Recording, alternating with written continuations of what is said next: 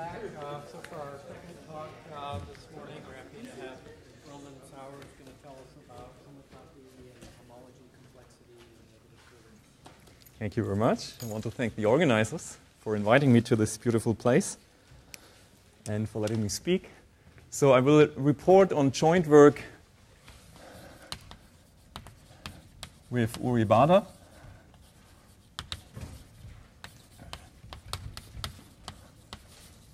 and Zachik Gelander.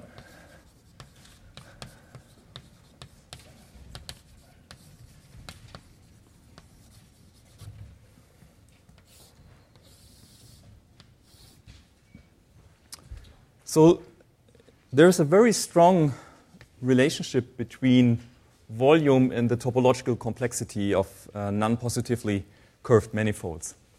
And maybe the first instance of this phenomenon is the Gauss-Bonnet theorem, which relates the volume of your surface to the Euler characteristic.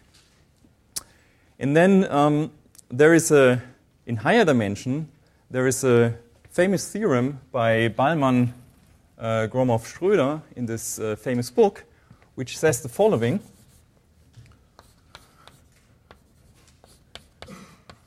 Also going into this direction.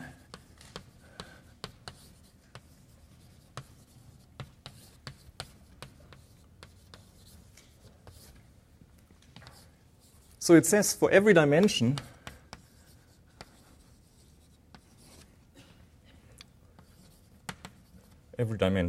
D, there is a constant only depending on the dimension, such that whenever you have a manifold of dimension D, Riemannian,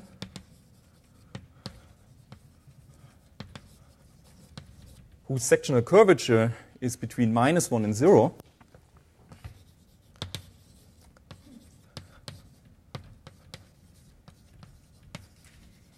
and have to be a bit more careful if it's non-compact. So I should say with sectional curvature in a closed subinterval,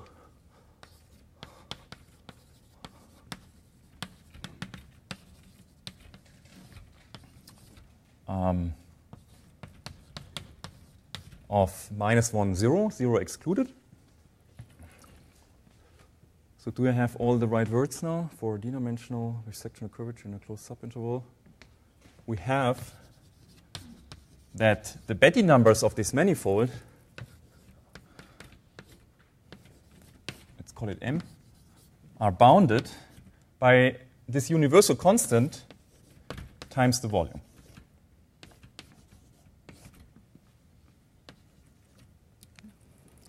So here we have the Betti number, the rank of the singular homology, and this holds in any degree k. So now what we do is we will generalize this theorem, but we will measure the size of the homology in a different way. We can also ask not about the size of the free part of the homology, but about the size of the torsion part. And here is the theorem, or the main theorem I want to talk about.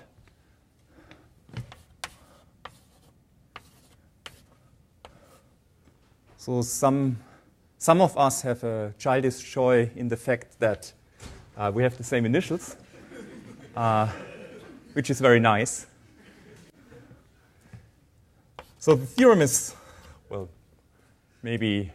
anyway, let me basically copy the assumption. For every D, it's almost the same assumption, but there's one difference.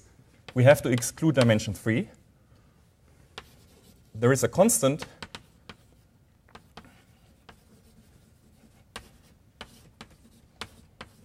such that for any d-dimensional Riemannian manifold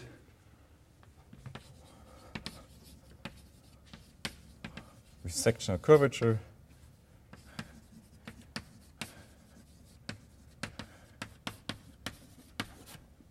pinched between -1 and 0.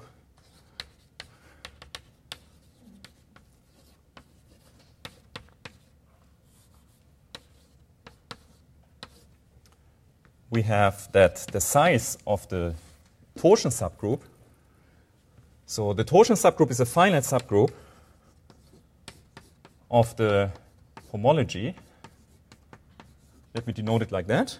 So we can measure its cardinality, and the bound is for the logarithm of this, and it's bounded by this universal constant times the volume of M.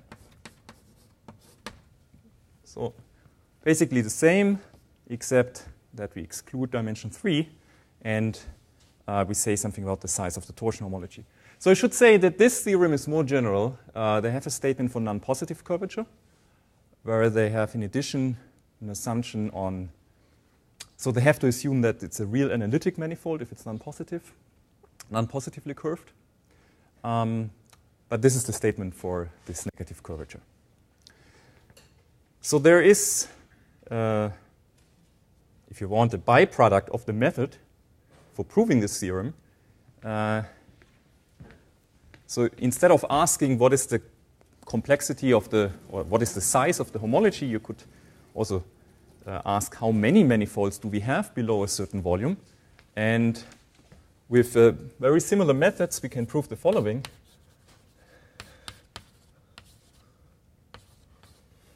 Maybe let me introduce notation to express it more concisely. So let's say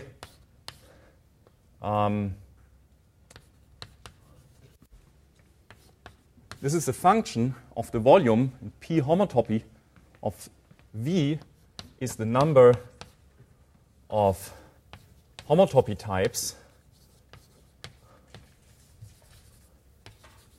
of such manifolds. Let me not repeat the assumptions, but exactly this assumption on the curvature. Homotopy types of such Riemannian manifolds whose volume is below V.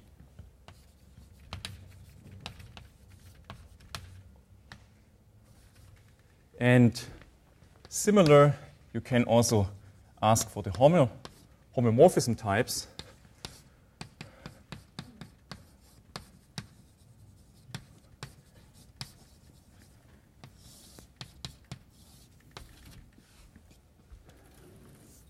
and we want to count the number of such manifolds. So here's a theorem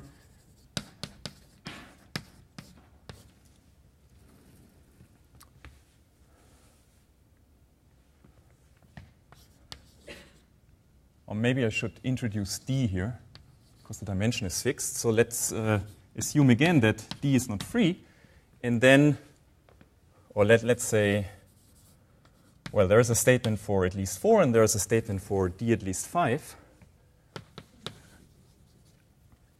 Then the number of homotopy types is like that.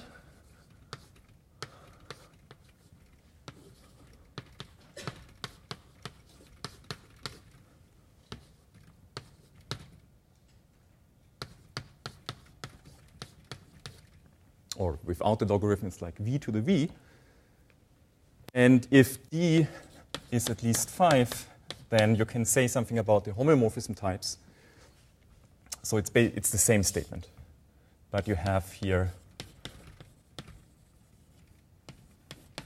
the homomorphism types. So the thing about dimension at least 5 is just that there is the positive solution to the Farrell-Jones conjecture in this range of dimension by Farrell and Jones. And if you have two such manifolds which are homomorphic, which are homotopy equivalent, then they are homomorphic. So counting homotopy types in this range is the same as counting the homotopy types. But again, we have to exclude dimension 3. Okay, so basically for the rest of the talk, I will tell you the ideas of the theorem, focusing on this part. So it's a little bit different, but it's essentially the same methods for proving the counting result. The counting result generalizes a result by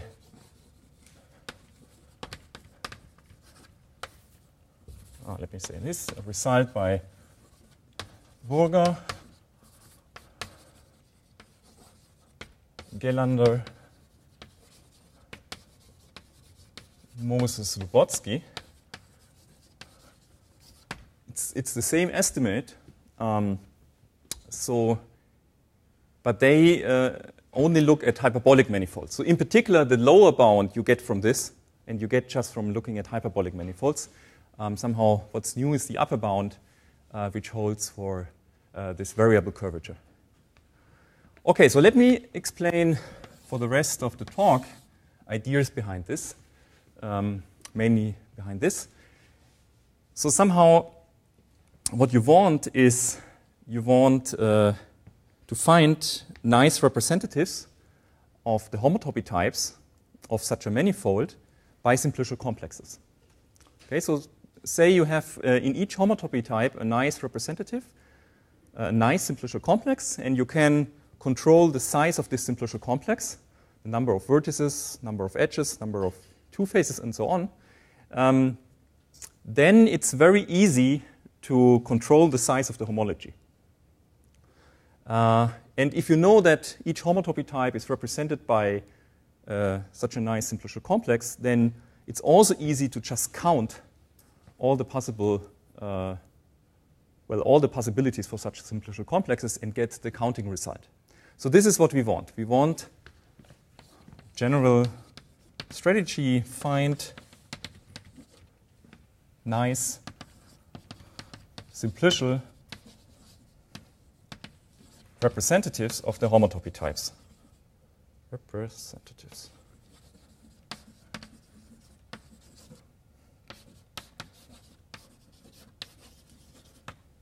And, well, there's a very classical strategy to do this.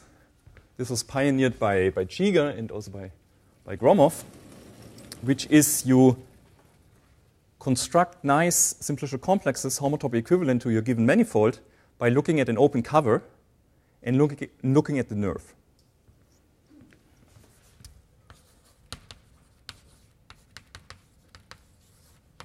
So simplicial representatives via the nerve construction.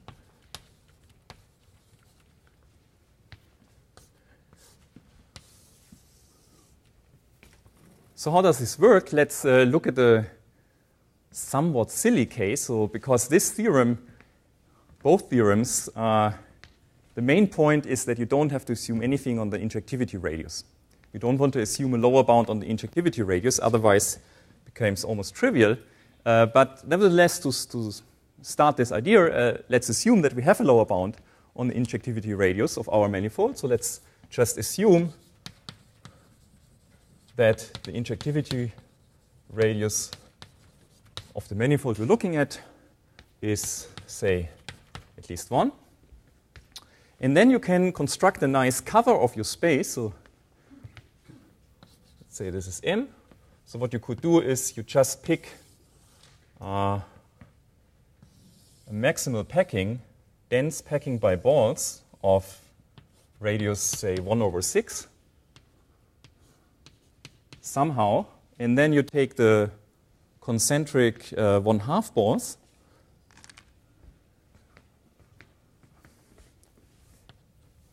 well, okay.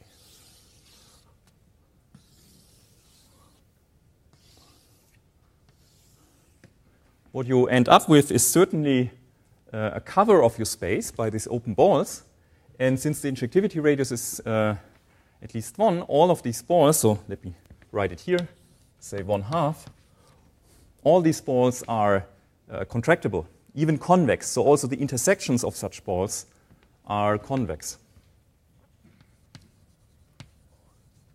Okay, so what we end up with is we get an open cover by convex balls let's call it U of M.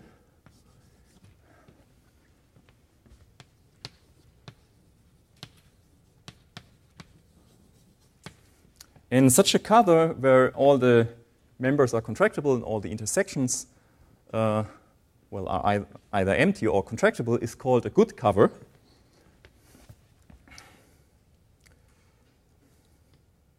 And there's a classical result in algebraic topology which says your space is homotopy equivalent to the nerve of any good cover.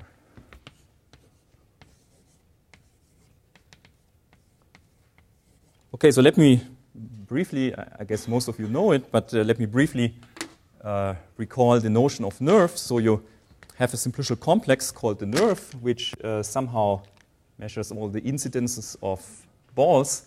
So the vertex set of the nerve is just given by the balls in the open cover themselves. And then whenever you have two balls intersecting, you have an edge in your simplicial complex. And if you have three balls with a common intersection, you have a two simplex in your nerve. Okay, so this is this nerve construction, and we have this. Now, under this somewhat silly assumption, you can now take this nice simplicial representative and look at its size. So what's the size of this nerve? Well, the bounds are quite easy to establish. I mean, the number of vertices in the nerve is the same as the number of balls in the cover. And since this cover arises from taking a maximal packing by 1/6 balls, the number of balls is approximately the volume of the manifold.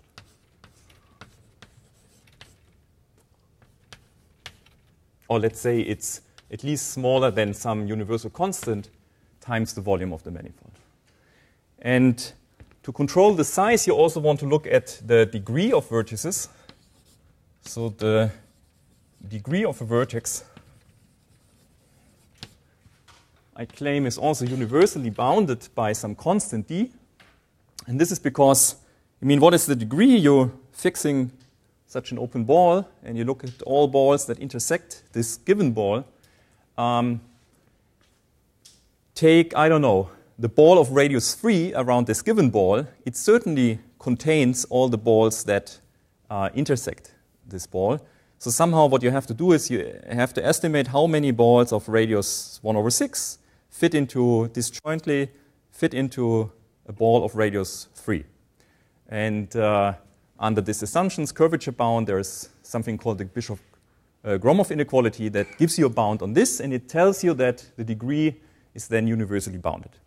And this completely bounds you the size of this simplicial complex, and from that you could very easily get these estimates about the size of the homology.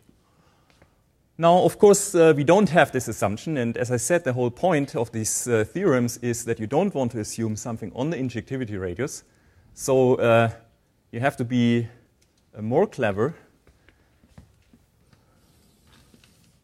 So let's not assume this injectivity radius,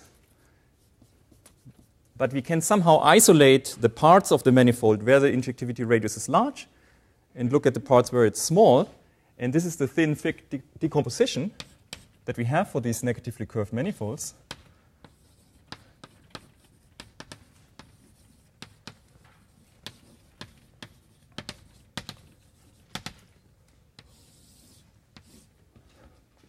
So your manifold, I mean, I'm always referring to manifolds under this assumption, looks somehow like this.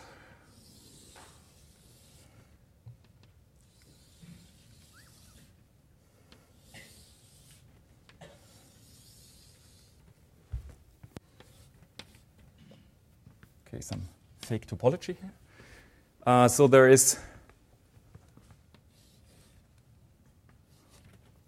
okay, so this is a non-compact manifold of finite volume, so you have cusps. I mean, you might not have cusps, but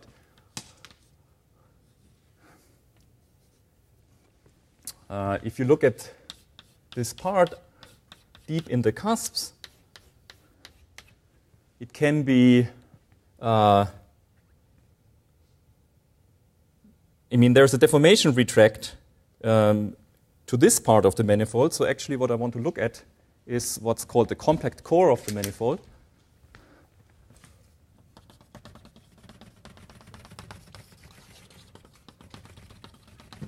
So everything that we have here.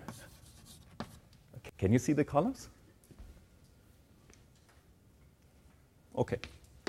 Okay, so this is MC, the compact core. The compact core, as I said, is homotopy equivalent to our manifold M.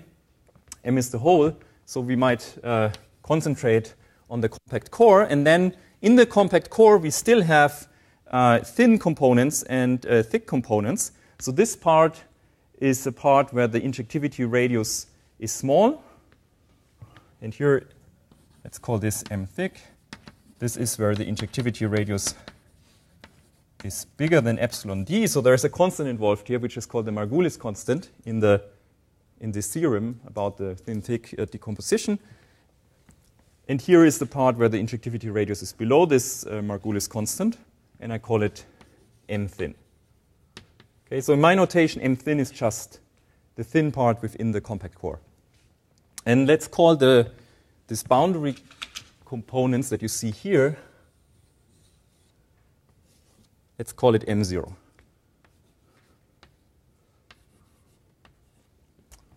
Okay, so this is how the manifold looks like, and somehow to push through this naive strategy, at least it gives us a hint in which parts of the manifold this strategy might work, namely here. But again, it's not that easy, as we will see. But okay, before we try to apply this strategy, let's analyze this a bit further.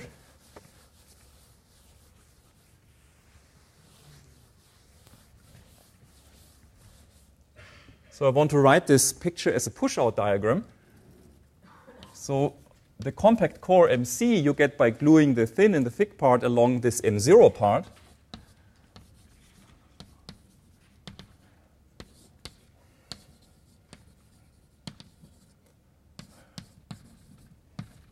This is a nice push-out diagram.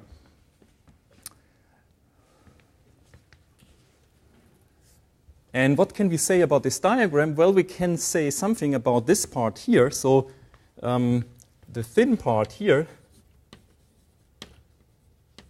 its topology is completely analyzed. So what it is a disk bundle over circles.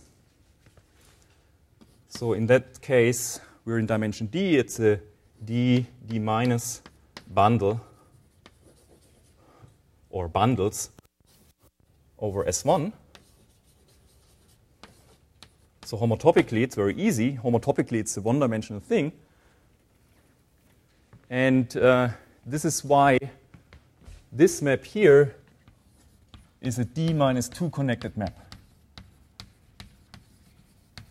So it's an isomorphism of homotopy groups up to a degree D minus 3, and it's an epimorphism in degree D minus 2. And then, since this is a nice diagram, homotopy excision theorem tells you that also this here is D minus 2 connected. And therefore, in this range, the homology of MC, which is the same as the homology of M, is given by the homology of the thick part. Let's write this down. So if the degree of the homology we're looking at is smaller, it's strictly smaller than D minus 2, then the homology of M is the same. That's always the case as the homology of MC, and this is the same as the homology of this part.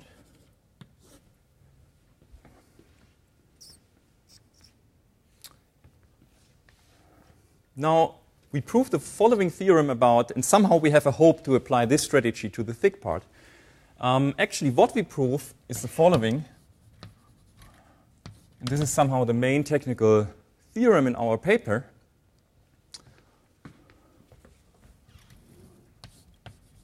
So the pair of spaces M thick, M0, is homotopy equivalent to a, okay, let me write it, C times vol d simplicial pair. Okay, I think I forgot to introduce this notion. So I want to say that if I have a simplicial complex whose number of vertices is bounded like that and whose vertex degrees are bounded like that, then I want to say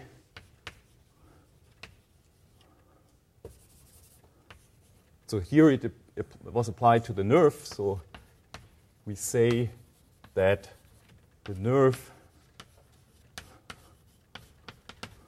is a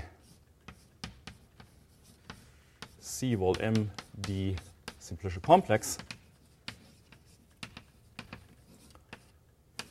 Okay, just a so an A-B simplicial complex is just a simplicial complex whose number of vertices is bounded by A and whose vertex degrees are bounded by B. So here we have a relative statement. When I say this is homotopy equivalent to simplicial pair like that, what I mean is that M thick is homotopy equivalent to a C vol M D simplicial complex in the sense as before. But more than that, we also have a subcomplex, simplicial subcomplex in this complex, such that we have a homotopy equivalence of pairs like that. Okay? So the homotopy equivalence respects the subspaces, also the homotopies. Everything is respected or descends down to the subspaces. So that's somehow the main technical tool in this whole story. And let me, the subspace, M0, this is this subspace here. Well, here it's just the statement, there is a simplicial complex whose number of vertices and whose vertex degrees is bounded like that. And this simplicial complex has some simplicial subcomplex such that this simplicial pair is homotopy equivalent to this pair of spaces. That's the statement. And let me, just to have a catchy name, when I refer to this, let me refer to this fact as the simplicial thick-thin decomposition.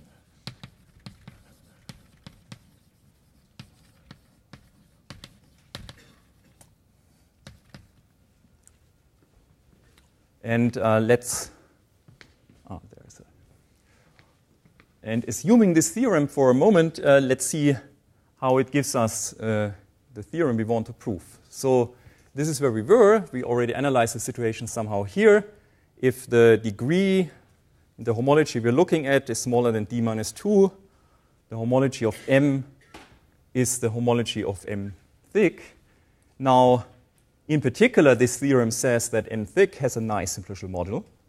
And if you have this bounds, I mean, I already claimed that, it's not very hard to see that then you can estimate the homology, right? You know this is homotopy equivalent to a nice simplicial complex whose size you can control. And then it's very easy by looking at the simplicial chain complex to bound the homology and also to bound the torsion subgroup of the homology. And let me just believe me that if you have this bound on the size of M thick, and you know that HKM is isomorphic to HK of M thick, then you get the bound on the homology. You actually get both bounds, I mean this one here and this one. Okay? So this is somehow okay if you assume this. What about degrees greater or equal to d minus 2? Especially d minus 2 is somehow the hard case. So if k is at least d d minus 2, then d was assumed, we excluded dimension 3, so let's say this is at least 2. So if it's at least 2, then the homology, we start similarly. So hk of m is the same as hk of mc. But now remember what I said. So this thin part, these are just disk bundles over circles. So homotopically, this is a one-dimensional object. And therefore, if you look at degree at least 2, this homology is the same as the relative homology.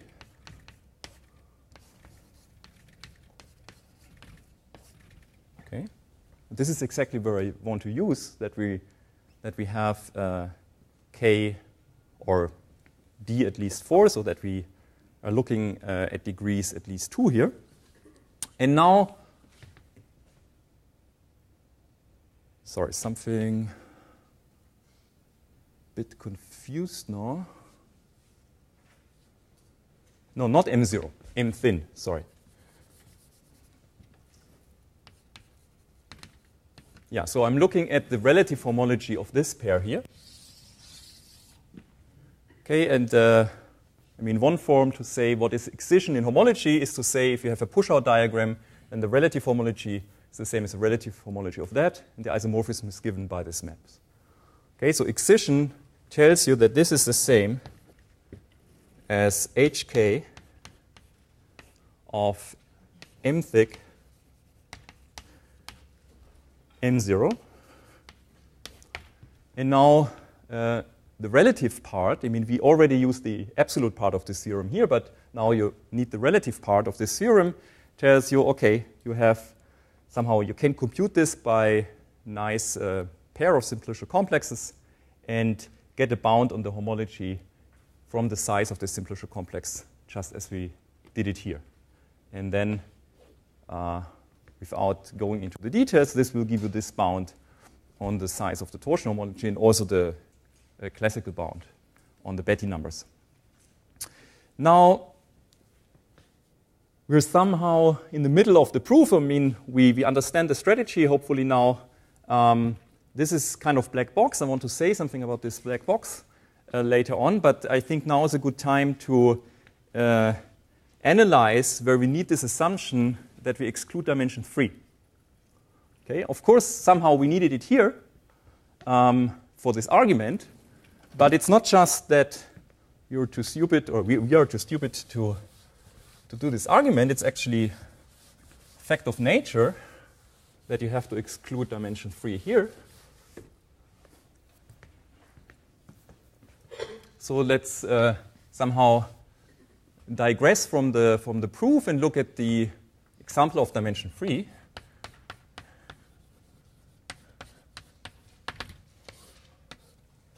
So in dimension 3, the thin part, what is it? It is, so D is 3, so it's a D2 bundle. So we're talking about solid tori that constitute this thin part. And here's a concrete example where you see where these thin parts arise. So look at the hyperbolic knot complement.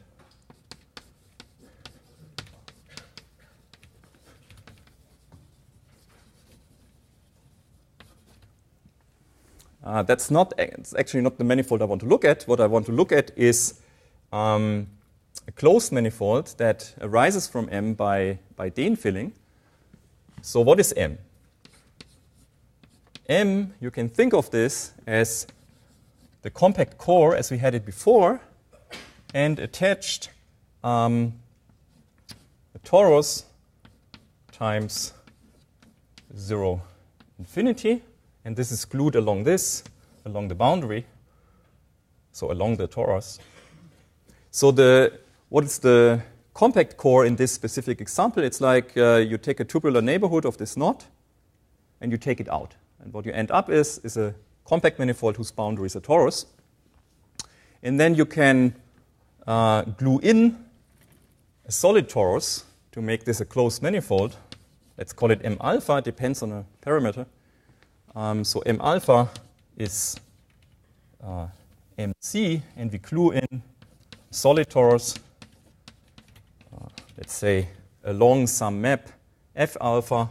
So F alpha will be a diffeomorphism of the boundary of this. The boundary of this is a torus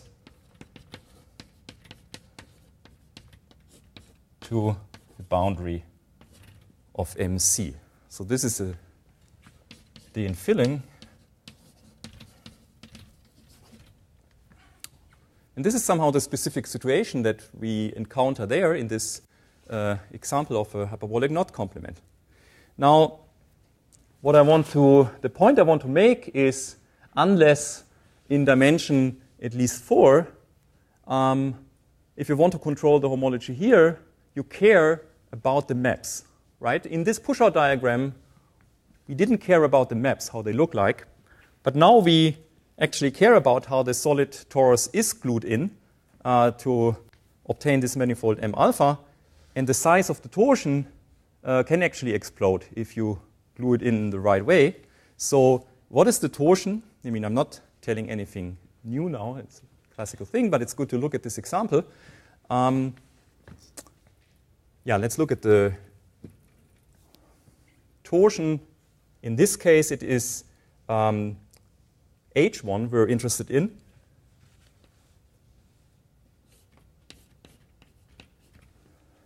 So there is no free part in this example, so the torsion is actually just H1. And if you look at the Meyer-Vietoris sequence, so let me just write it down and abbreviate this. If you look at the Meyer-Vietoris sequence, I mean, you know how this manifold is built from pieces. It is the co-kernel of a map from H1 of the torus to H1 of D2 times S1 plus H1 of MC. And how does it look like? Well, let me draw a local picture of the knot. And then there's something complicated. Okay, so the knot, or the knot complement, you see here two classes, the meridian and the longitude.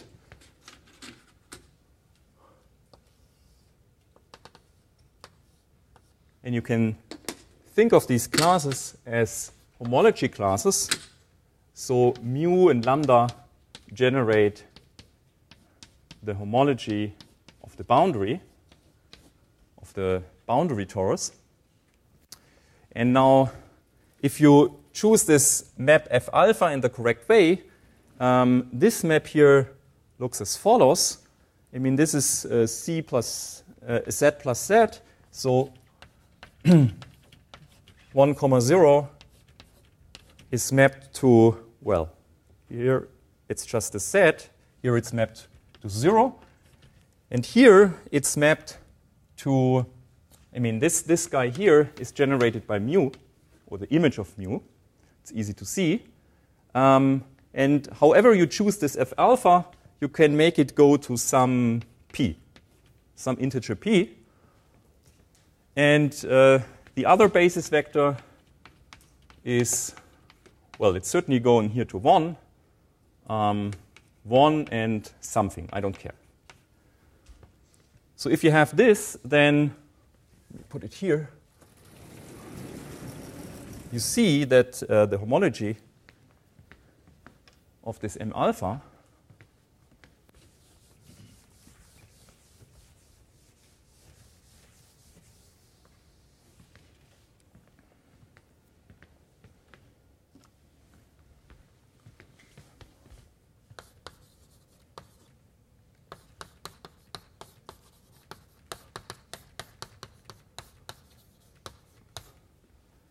well, let's say the size.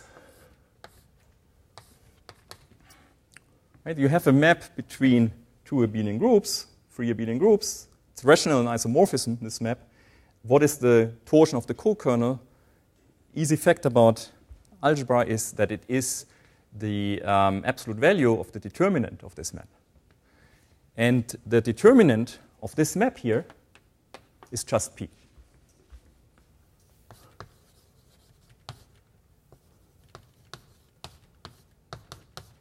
And of course, you can make it arbitrarily large.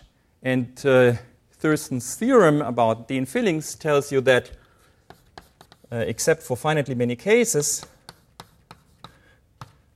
the manifold you obtain from starting with a hyperbolic knot complement is again hyperbolic.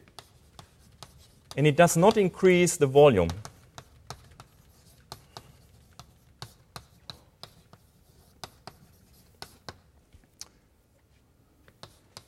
In particular, you can make the torsion explode with the same bound on the volume. And it clearly shows that this theorem does not hold.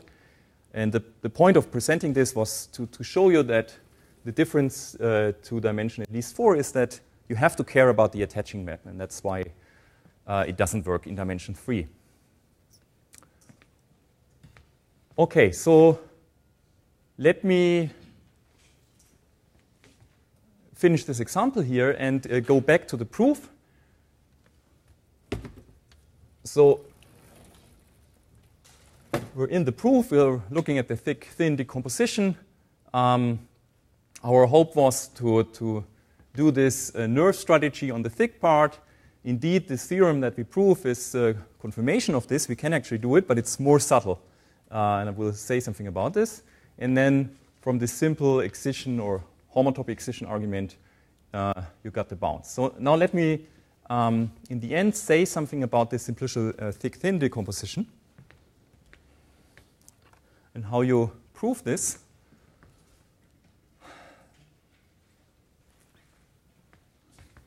Yeah, so maybe I can erase this now.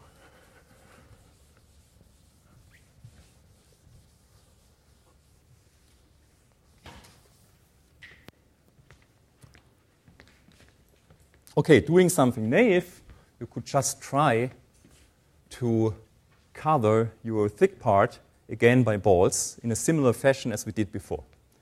And so let's zoom in this picture here.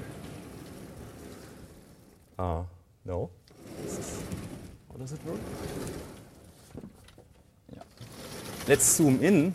So let's, I don't know, let's look at this part here with a magnifier.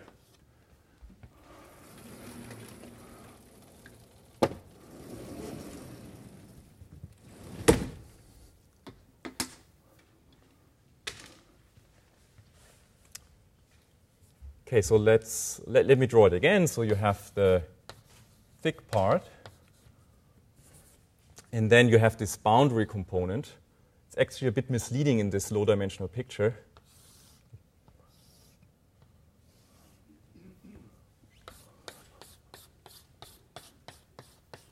Okay, so somehow this is how it looks under the magnifier. Okay, there's one difference. I switched left and right. Okay. Never mind. Okay, so here is somehow this boundary to the thin part, and here is the thick part. And it's actually better to look at this in the universal covering. So let's look at the pre-images of this picture in the universal cover of M. And then the thin part here in the decomposition looks like this. It's a union of convex sets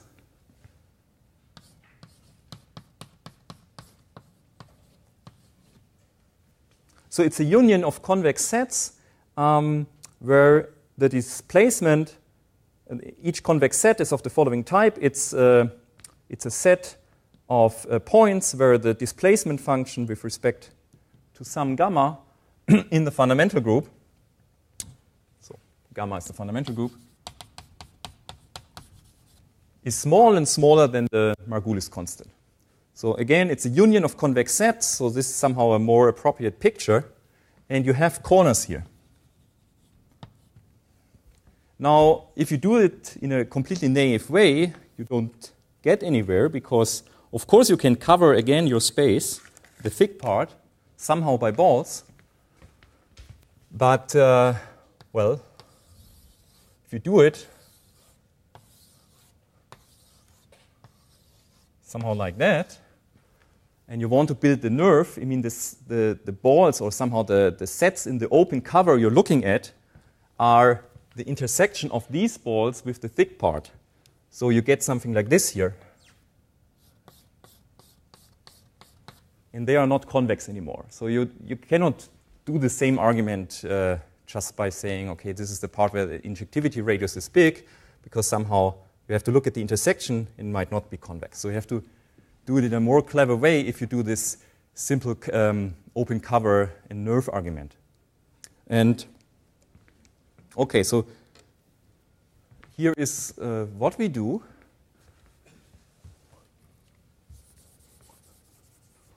We give us a little bit of room.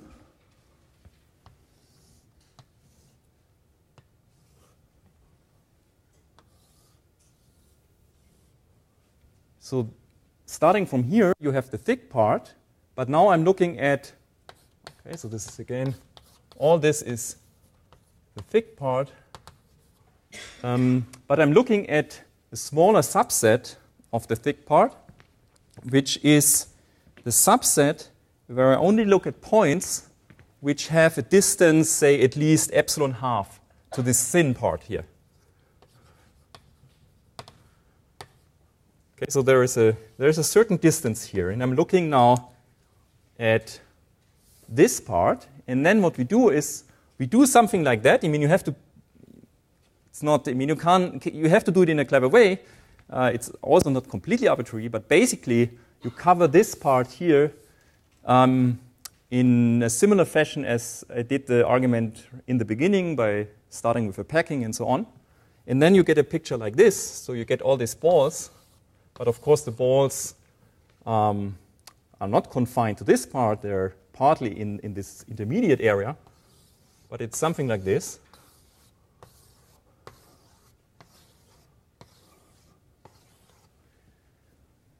And then what you have to show is, well, there is then some orange part. It's just the union of all these balls. And we show that the thick part, deformation retracts onto this orange stuff. And the orange stuff, just by the way it was constructed, comes with an open covering. I mean, it's defined as the union of of balls. So it comes with a cover, which is fine. But what you have to prove is that the thick part, I mean, here I'm in the universal covering. You have to do it equivariantly or you do it downstairs. Let's not bother about this. But you have to deformation retract it from here to the orange part. And you also have to do it in a relative fashion to get this theorem. So you have to do it in a way that the boundary is mapped to the boundary of the orange part and so on and so forth. So to do this, just 1 or 2 minutes, to do this you have to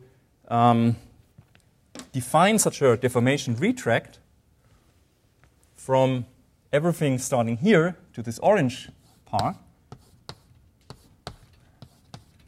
So this is what you want, such a deformation retract. Okay, because again, let me emphasize this one more, because if you have this, then the thick part is homotopy equivalent to this orange stuff, and the orange stuff is homotopy equivalent to a nice nerve that you can control by the way we constructed it as a union of balls. So how do you get the deformation retract? You get it, the trajectories of this deformation retract are flow lines along a certain vector field. And what this vector field should ensure is that it somehow moves you away from the thin part. Okay, so one way to do this naively would be to look at the vector field that somehow points into this direction. You take the gradient of the distance function to this part. And that doesn't work. It's not. It's a union of convex sets. It's not smooth. It's not that easy. But somehow you want to construct the vector field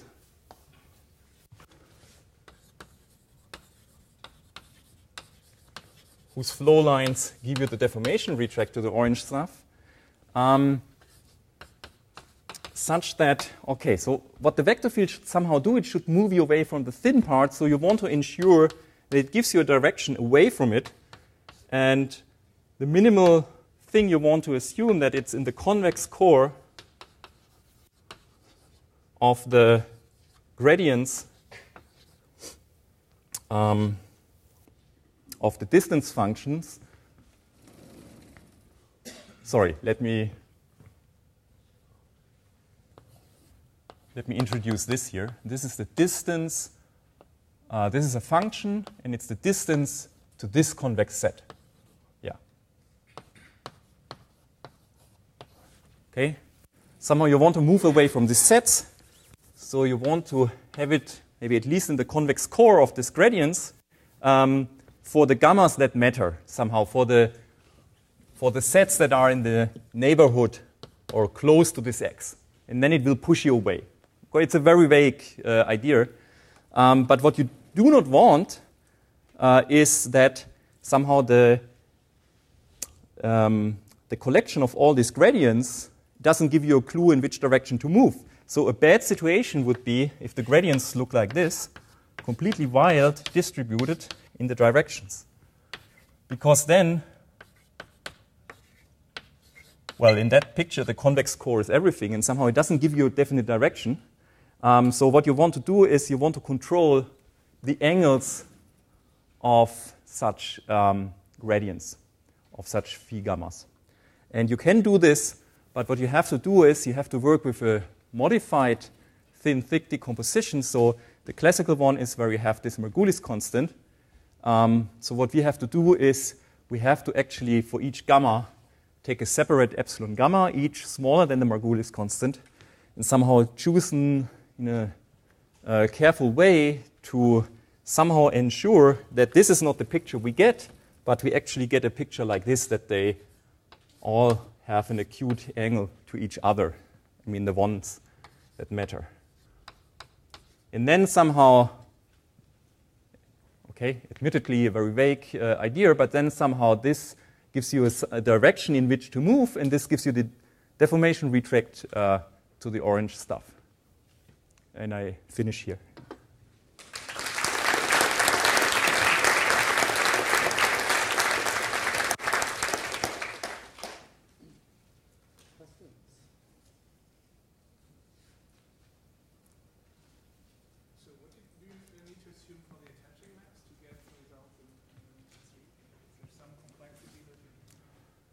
Yeah, I mean, if you assume that in this example, where is it? Yeah, here, this.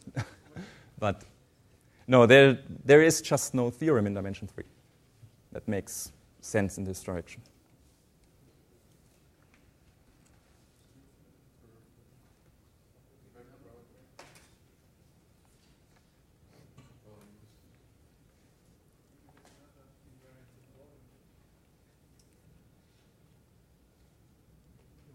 Say what you're saying louder. So in dimension 3, I mean, no, actually I Less than some volume, so if in hyperbolic three manifolds, isn't that going to be infinite? Yes. yeah. And you can. But he's also showing the homology. I mean, you're pointing out that the homotopy statement you made is also wrong. Yeah. No, it's all wrong in dimension 3. And actually, I forgot whether I said it, but let me say it again.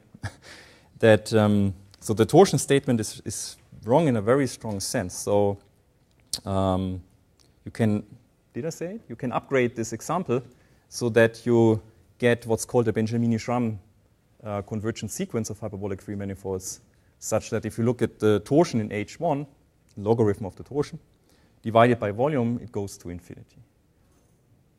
And basically, it goes to any value. So there are other examples by Brock and Dunfeld where it goes to 0. So you cannot control it. You can even find this sequence of examples in a convergent way in some sense, converging to H3. You said something in the beginning about saying non-positive curvature. Yeah, so that would, I mean, Then it's more like hyperbolic. so this theorem, I mean, let's even say locally symmetric spaces of higher rank. It would be fantastic to prove this. So there is some work by Zachik. It relies on a conjecture by Margulis, but if you have, let's say, a closed manifold, closed locally symmetric manifold of higher rank, we don't know this estimate. And if you try to somehow imitate a little bit what they do in the non-positive case for real analytic manifolds, it's a kind of induction over a Morse function, and you get certain singular sets of lower dimension. But the problem is they might have dimension 3. And then you run into this example where the torsion explodes. So somehow we don't see. I was actually thinking of this example. If you did a 4-dimensional example and took out a torus or something and then tried to do a Dane filling, you would end up with something with some zero curvature. So, I mean, you're saying this is interesting, but the other conclusion wouldn't be there either, probably. About the counting? Yeah.